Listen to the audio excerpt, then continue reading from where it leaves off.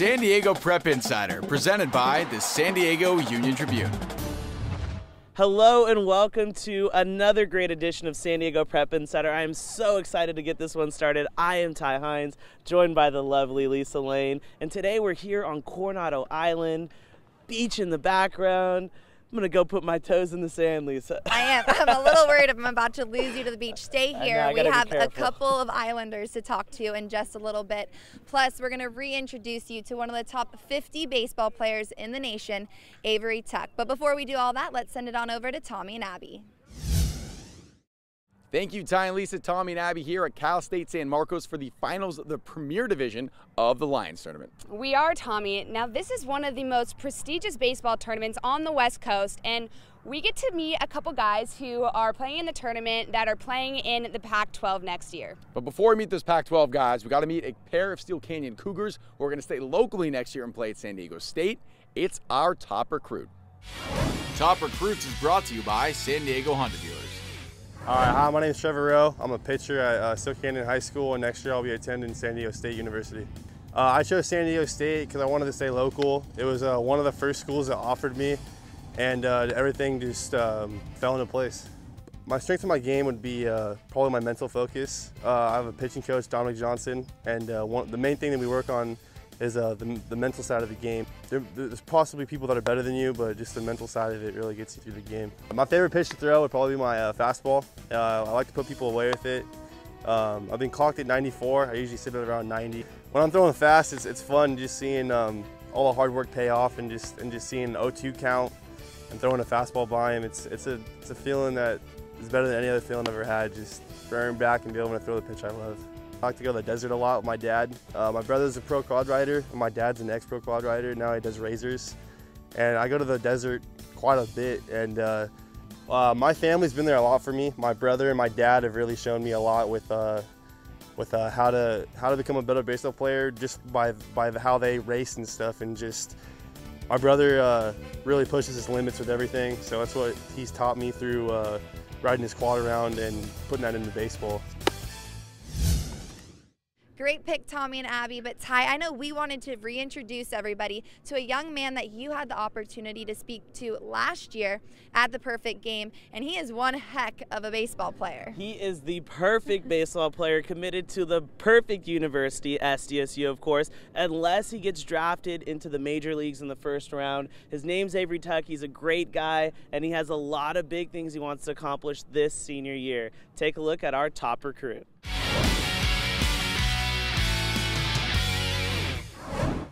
I'm Avery Tuck. I play outfield for Steel Canyon High School. I'm committed to San Diego State. When I first got the offer to San Diego State, I was on an unofficial visit, and they sat me down and they talked to me and they showed me the offer, and I just looked at my parents and was just like, wow. Me being the first in the family to go to college, it means everything. I just want to win. I think that what I can bring to the table with how I can lead the people, how I've been to some things that other kids haven't. I feel as if I can help them get to the point that they need to be. From San Diego, California, Avery Tuck. Playing at Petco Park for a Perfect Game, it was an honor. Starting off, trying out for it, I wasn't really known. And so being able to play for Perfect Game and getting my name out there like that, it was an honor. Because all this time I've been working to try and get my name out there. We connected from the whole SDSU thing, and since that point on, we just became super close, like a brother from another mother.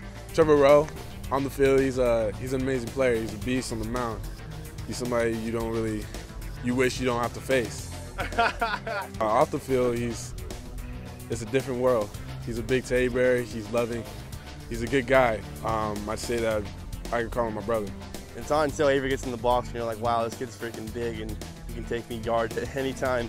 Actually, I've only faced him one time in practice, and that was a pretty heated at bat. But he struck me out, I admit it. He has some good speed, he has some good pitches. But I mean, if coach didn't call that, it'd be 3-2 count right now, and I probably would have hit a bomb off of him. Good luck, Trevor and Avery, this year. You probably won't need it with you guys in the lineup because you guys are both phenomenal baseball players. But this spring, there's more than just a couple baseball guys that we're keeping our eye on, isn't there, Abby? Yep, we're watching a lot of different athletes who are working so hard, and Christian Pedersen is going to introduce us to them. Thank you very much, guys. It's time now for the SDPI watch list, where we let you know about some of the athletes that you need to check out. Justin Norwood from Morse. An imposing figure at the net, the 6'1 junior seems to always come up with a key block or kill when the Tigers need it. His productive ways make Morse a serious contender to win a talent-packed City Eastern League. TJ Kakavo from San Marcos. The senior midfielder for the Knights is a scoring machine who can change the momentum of a game anytime he touches the ball. Look for him to play a key role in San Marcos competing for an Avocado West League title this year. For more, be sure to check us out on Facebook, Twitter, and Instagram at SDPrepInsider.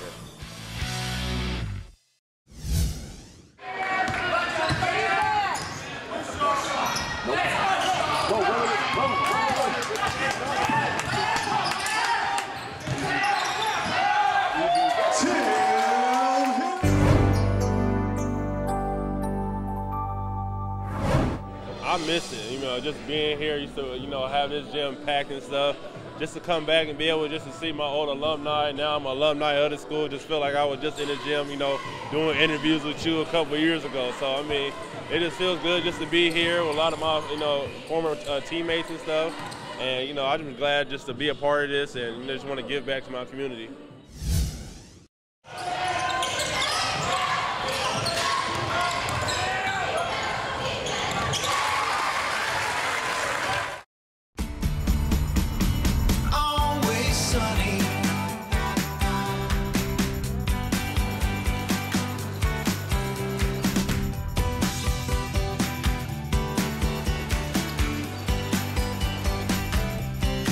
What makes your San Diego Honda dealers happy? Putting you in the driver's seat of your favorite Honda. Always sunny. Visit sdhondadealers.com. Hi, my name's Terrence Beckvar, and I'm a point guard at Valley Center High School, and you're watching San Diego Prep Insider. Welcome back to San Diego Prep Insider. It is now time for 5 questions.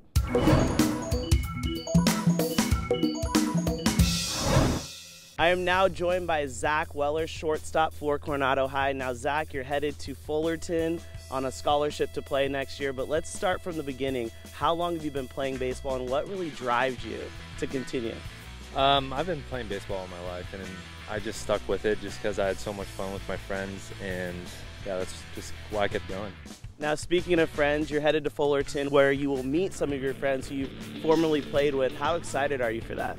I'm really excited. That was a huge deciding factor for me. Just knowing those guys was really a plus for me, and just the high-level program that they have and the coaches, I just fell in love with it.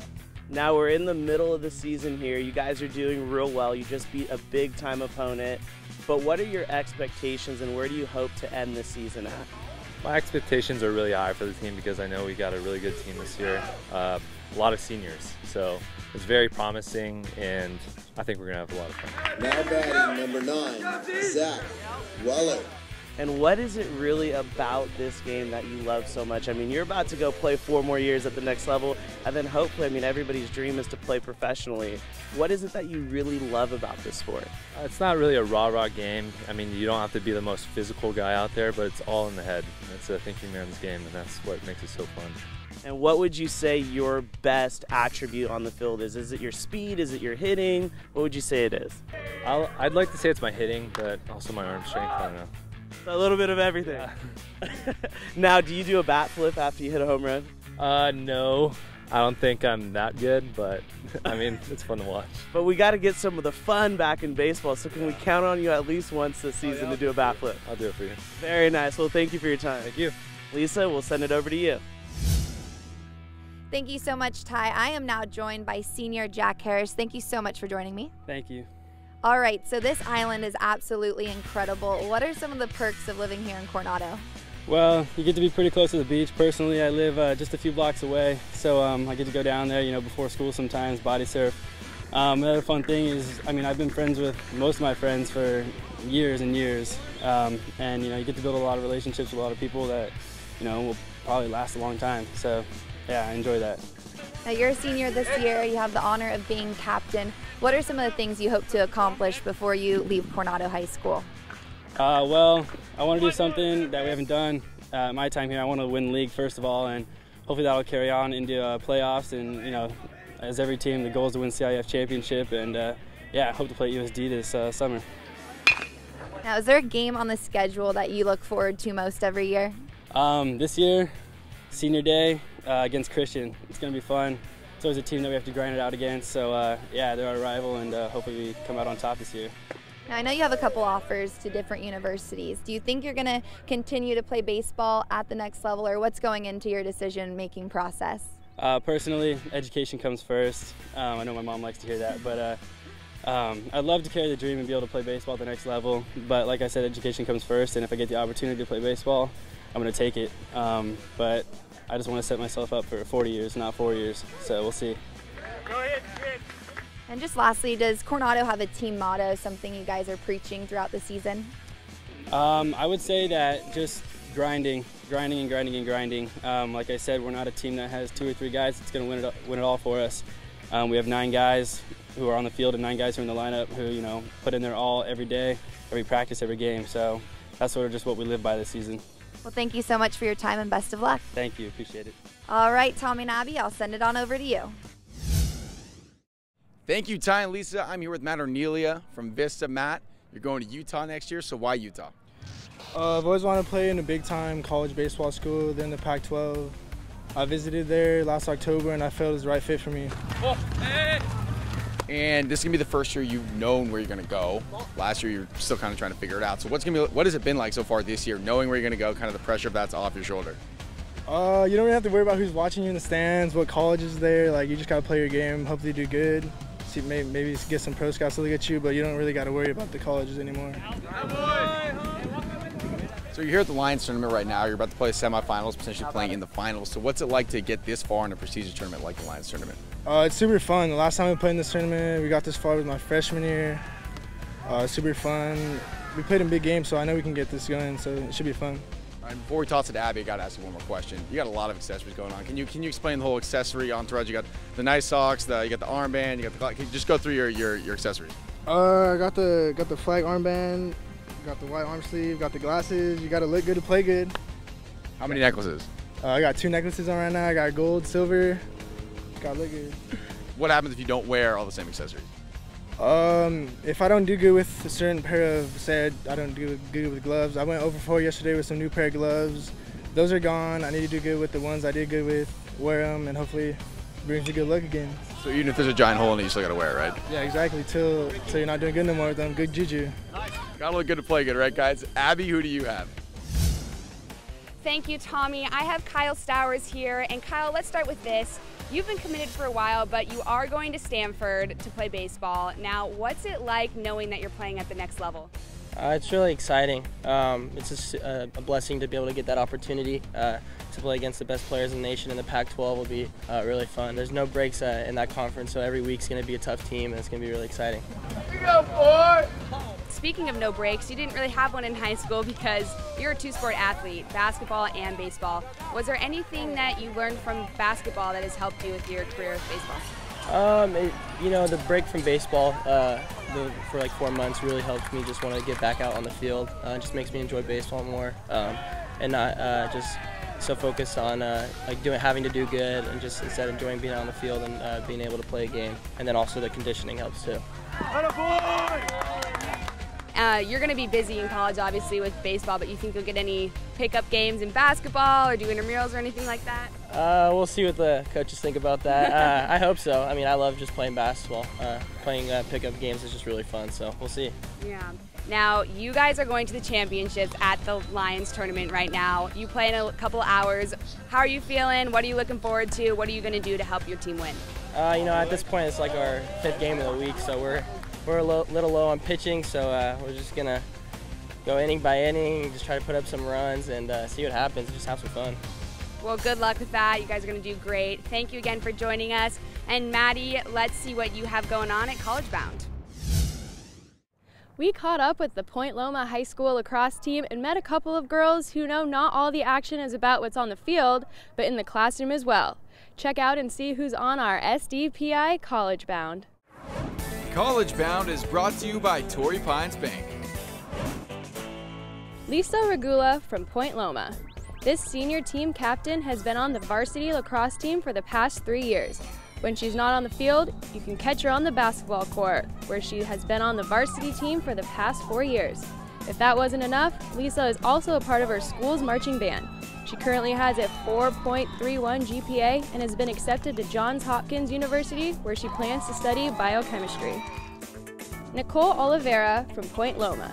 This senior has been on varsity for the past 3 years and is also their team's captain. When she's not on the field scoring goals, you can catch her in the marching band, where she is the president of the band program. Nicole has started her own business called Cause for Paws Bakery, where she donates supplies for dogs to homeless people. She currently has a 4.21 GPA and hopes to attend University of Wisconsin, UC Davis, or UCLA, and plans to study animal behavior and animal-human interaction. Emily Daly from Point Loma. Emily has been on the varsity lacrosse team all 4 years of her high school career. She is also a part of the California Scholarship Federation. Emily has started her own club at school called Fostering Smiles, where they go to foster care centers and help make care packages for foster children. She currently has a 4.23 GPA and has been accepted to UC Davis and plans to study neuroscience.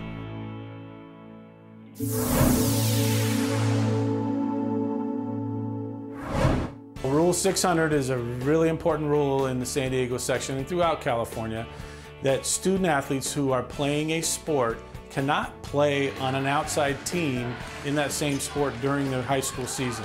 In San Diego, our rule goes even further than that students cannot practice or try out for outside teams during their high school season of sport.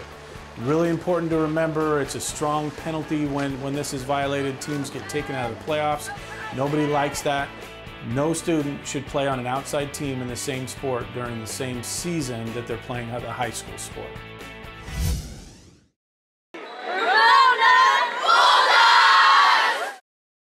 Do you follow high school sports? The San Diego Union Tribune's free UT Preps app is the go-to source for your favorite high school sports teams.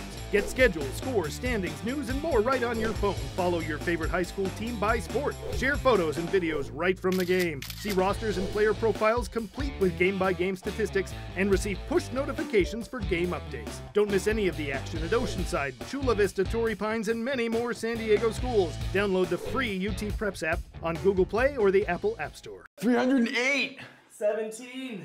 Time to switch to one hand. You ready, Ty? Oh, nice. Tommy, Ty. What are you guys doing? Everyone knows mascots are buffs. We're making this new mascot workout video with the Bronco. You guys look ridiculous. Cabo. Vegas. Beach Bug coming up. Cabo. Oh, yeah. Keep watching San Diego Prep Insider on Fox Sports San Diego. Always sunny.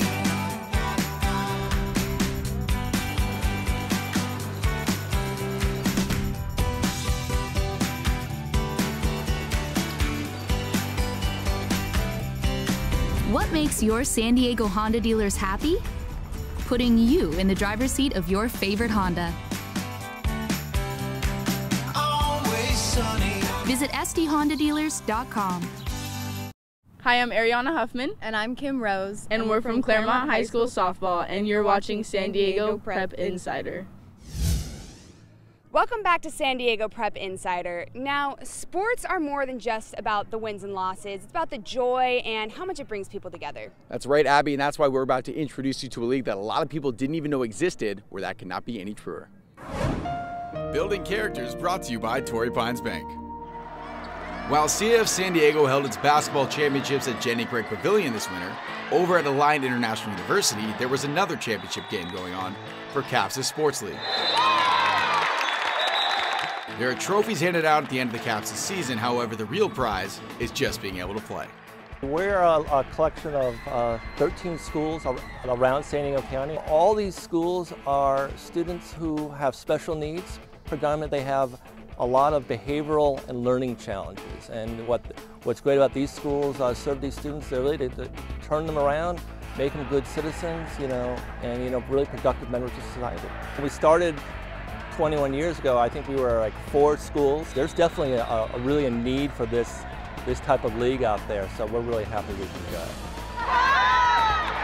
School administrators have seen the benefits of having their students compete in athletics. I think for us with kids with special needs, they often are excluded in some regular sports, so here they believe they learn to be part of a team, they know have to try hard, they can't give up if they don't win, and then that translates to the classroom. You'll hear them say, hey, we can do it, we have to get ready for Friday, let's all have good behavior, let's get our work done. So it really translates for more than one skill. Parents have also noticed how sports have improved their child's lives. My son Daniel is 16 years old. He's been playing basketball for 2 years. It's enriched his life. It's given him confidence. He's a new person. He loves it. He loves it. He's more confident in all what he does. I would say having a league like this is hugely important for the kids. Again, it promotes this camaraderie between the students and also a sense of sort of normalcy, I mean, these kids want to play sports. They want to compete. They want to be involved. They want to feel and do like all kids do when they're in high school or junior high school. It's really important and it's so moving. I love it. 1, 2, 3, tell! You don't need to hear it from the adults to find out how successful CAPSIS has been. You just talk to the kids who are having a ball. My favorite thing about sport is I get to hang out with my friends. Besides, everyone on the team is my friends. It teaches us to work hard to get our work done so we can come out and play on Fridays. I think a lot of people here always are working hard on Thursdays to get their work done right before Friday, anything that they didn't make up. And I think that's a really good thing that we have in place to be able to have our work correlate and correspond to our athletics. Our whole team busted their butts to get their grades up to be able to come to the game. And this is the first time that we had our whole team at a game all year, and everyone showed dedication and hard work. While there are always winners and losers in competition, Bob Meehan knows that CAPSIS is a victory for all of its participants because of the way it shapes its athletes' future. Seeing kids out there who really just experience a lot of school failure, and then they come out here and you give an avenue where they can be successful. You look at where this student was, a year ago or 2 years ago, and now you see them just being, not only excelling here on the field, on the court, but just excelling in life.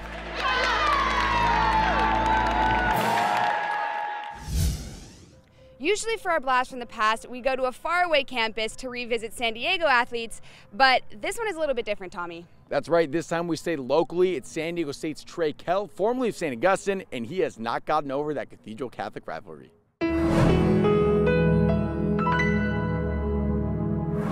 Well, I'm a Saints guy, so I came here hoping Saints would win, but they came up a little short. Cathedral played a good game. It was a great atmosphere. This reminds me of my high school days, so it was a good game. Now you were over in the Cathedral section, so I'm sure you had some love over on that side, right? Just my teammate, Nisha. He came here, and I came here with him, so we decided to sit over there. I'm still over there talking mess about my team, so it's just a fun game, great atmosphere, and just reminds me about my days. What do you miss about this rivalry?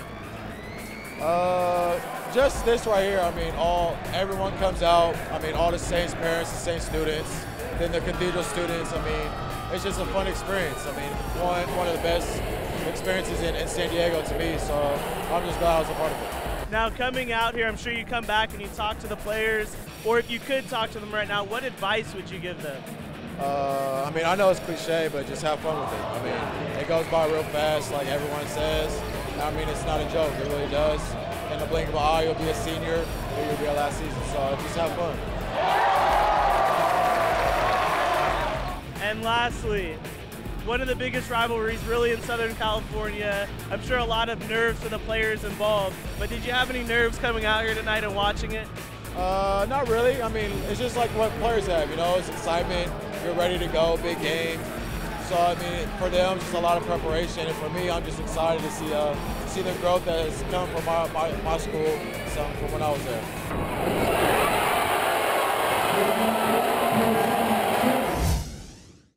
Abby, spring is officially sprung, which means the sun is out, it's hotter.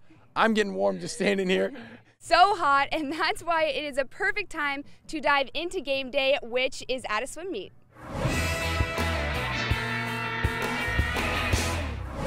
Well, hello, and welcome to another game day. Tommy, we're out here hanging out with Patrick Henry because they hit us up on the Twitter. Yep, so just a reminder, if you tweet at us, write in our Facebook, check us out on Instagram, we will show up to whatever you want us to. And we'll make it happen. So today we're going to learn a little bit about water polo. It is game day. Well, you're going to have to learn a lot because this is actually swimming.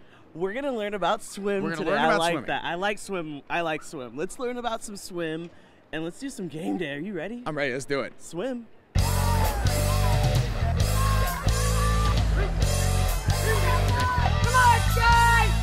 I'm here with Carlson Temple, who just won the 200 individual medley. Carlson, how did it feel out there? It felt good. Felt good. Felt good? When did you know you had it? At the backstroke, because I know I'm good at breaststroke. So once I was ahead, I felt like I had it in the bag. So we're kind of new to swimming. We noticed Coach was yelling, "Shoot and reach." What does that mean? Well, shoots to move your arms forward quicker, and reaches to keep them out there longer. What got you into swimming, and why do you like it so much? I got into swimming just because my sister did it, and she inspired me to get in. So I started swimming, and I just like the competitiveness and how you get to race each other.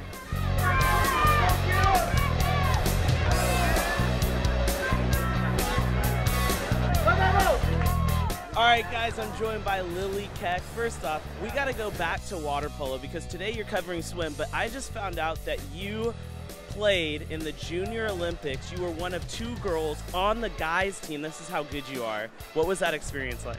Well, it was pretty fun. I just started playing, so it was pretty shocking that I made the team to go. And then I'm still pretty close with a lot of the boys. They go to high school with them now, and we still play on the same club.